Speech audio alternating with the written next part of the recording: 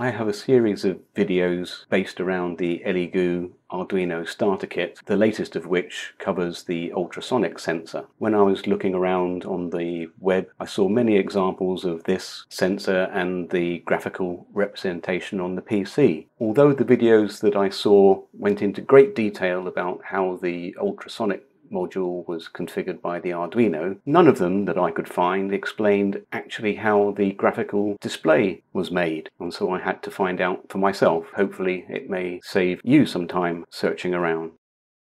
To display the graphics we need this processing program, so I've gone ahead and downloaded the version for my Windows 64-bit.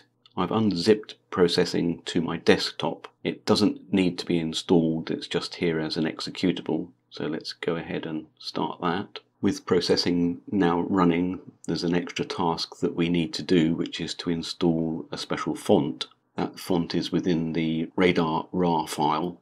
We need to install this. We can do that simply by double-clicking it and install. Apparently it's already there, but we'll say yes anyway.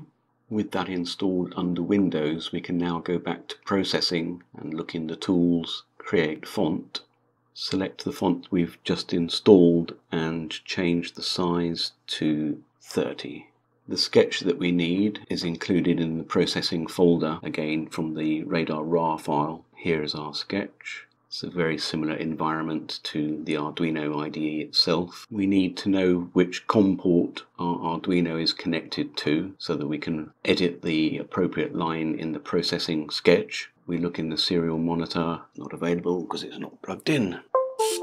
With the sketch running on the board, we can see the output, which is the angle followed by the distance, and we can see that on COM9. Here in the sketch we need to change this to COM9. Let's run it. I have an error here that says that the extended VLW file needs to be in the data folder of the sketch. Looks like we need to copy this and put it into this folder here. Let's try running that again.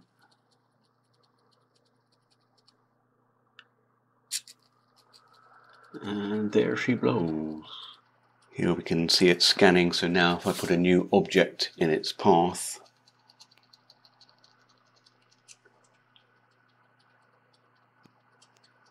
we can see it as the red indicated there, with a distance just under 10 centimeters. If we move it out to say 20 centimeters, we can see here now that it's out to 20 centimeters.